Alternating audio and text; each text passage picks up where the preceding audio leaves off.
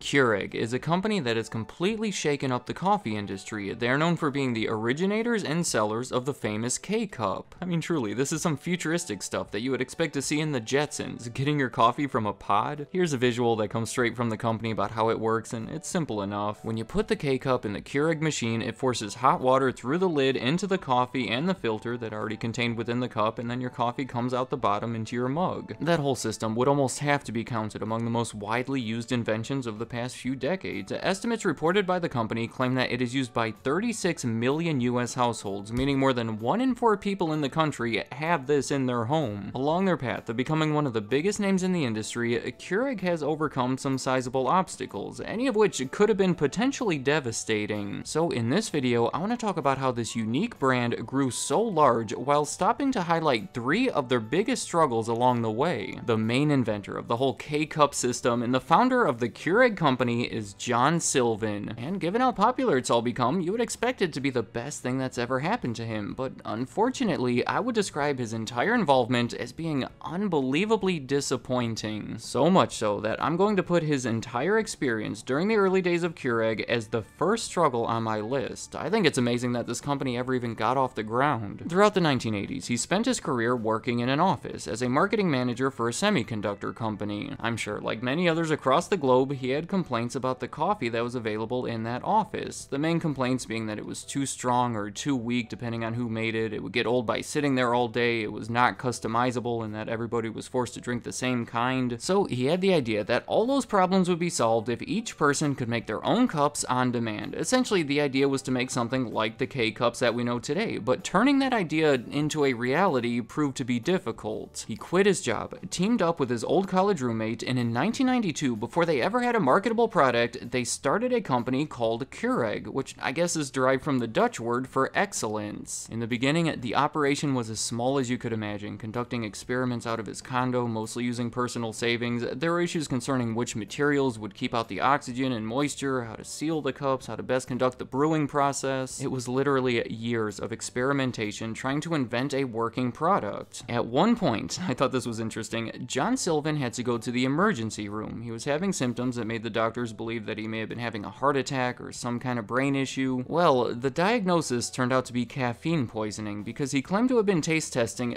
30 to 40 cups of coffee per day. So I guess that shows his dedication. After a couple of years, they ran out of money, but were able to continue once they found some investors that believed in the potential of what they were doing. That arrangement, however, proved to be trouble because Sullivan didn't agree with some of their requests and just overall didn't get along with them. It got to a point where in 1997, he left the company entirely and sold them his remaining share of it for about $50,000. Now, I would assume that he would have invested more than that into the company over the previous 5 years, but even if somehow he didn't, selling a major share of Keurig in 1997, 1 year before they put out their first product, would obviously turn out to be a terrible move. So just to summarize John Sullivan's experience here, he gave up his career, invested all of his money, and spent 5 years working non-stop to develop the product, even had health complications from it, and then walked away from it, likely at a loss, right before they started making money. It seems as though he may be a little bitter over the situation, or maybe he truly doesn't believe in the invention anymore, because he has since made some negative comments about it. He said, "I feel bad sometimes that I ever did it." He also said, "It's like a cigarette for coffee, a single-serve delivery mechanism for an addictive substance." And finally, "I don't have one, they're kind of expensive to use." He does have a point there. Almost any study that I could find shows that using the K-Cups tends to cost at least twice as much as the traditional method. That's kind of been their approach. The machine itself is cheap enough, but then they know that you'll have to keep rebuying the K-Cup, so that's where they make the real money. But of course, many people are willing to spend that money because they're basically paying for the convenience. But yeah, overall, it's hard to argue that Keurig struggled in the beginning, and it was an overall negative experience for founder John Sullivan. Soon after he left, in 1998, Keurig sold their first ever product called the B2000. It was a sturdy $900 machine machine that had to be professionally connected to a water supply, but it was intended for commercial use only. John Sullivan had envisioned a machine that would be used in an office setting, and that's what this was. The plan was to make money by selling the machine and then partner with various coffee roasters to make the K-Cups. For example, the first company they ever did this with was called Green Mountain Coffee Roasters.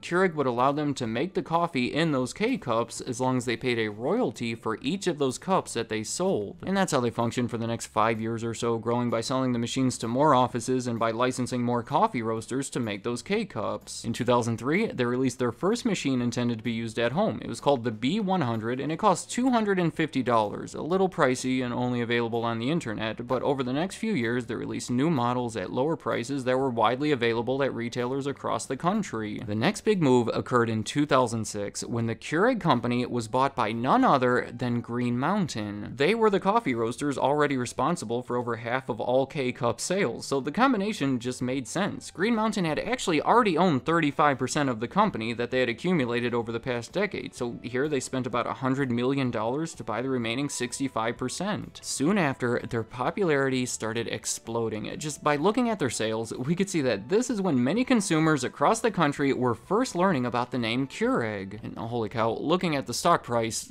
I think this is probably where you should have been investing your money. But maybe not by 2012. See, that year they had another sizable setback. The second struggle on my list is their patent expiring, because think about it for a minute. John Sullivan and the Keurig company were legally considered to be the inventors of that new system, so they held a patent that said no one could copy it. They essentially controlled that specific market without any competition for a good 15 years. And I guess technically there's dozens of patents involved for various parts of it, but the main one expired in 2012, meaning all of a sudden all of these competitors were allowed to sell a similar product. That was a big deal. Some people were predicting that this would just about be the end of Keurig, while others believed it would have a much more limited impact. Looking back at the stock market, the investors were obviously concerned about what this might mean for them, but overall, I'd say the impact was more on the limited side. About a year later, USA Today reported that rival companies had captured about 8% of the single-serve market, which isn't good, but the overall market was still growing, so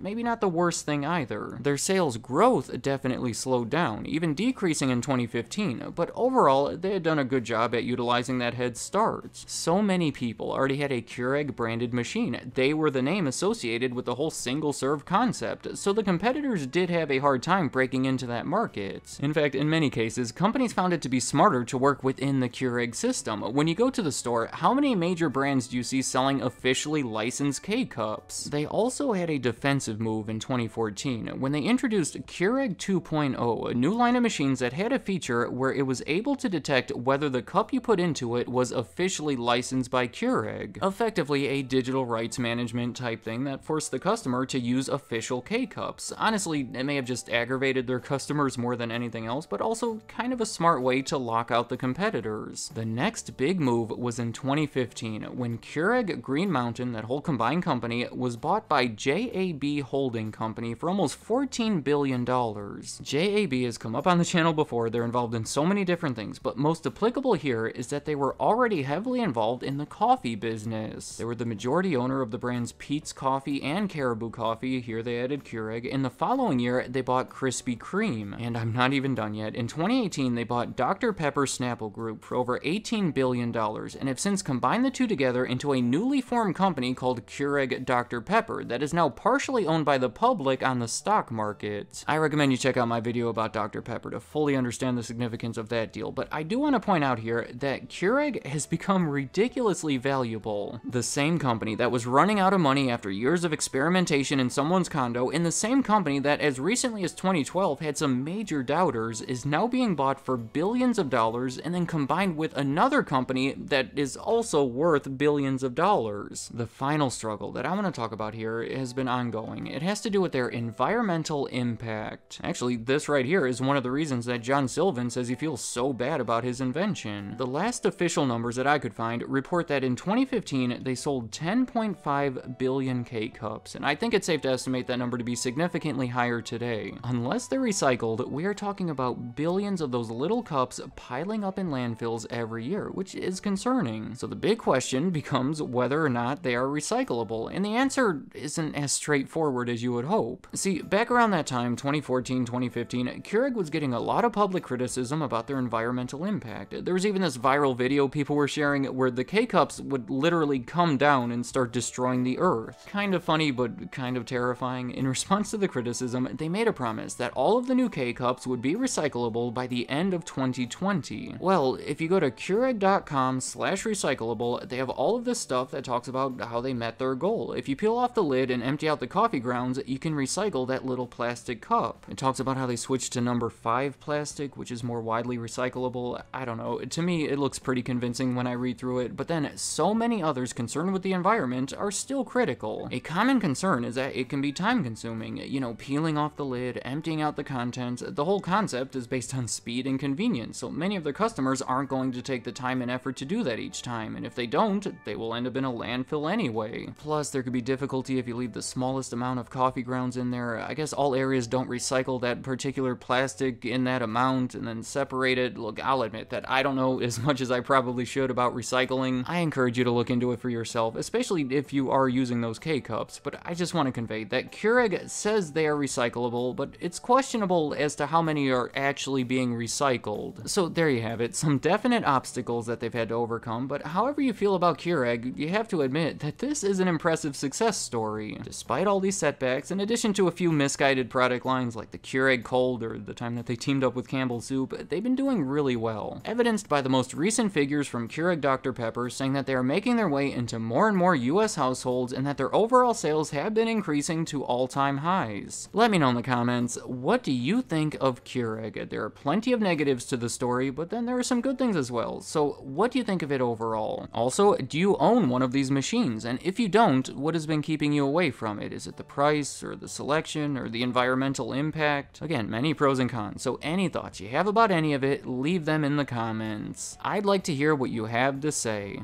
Thank you for watching.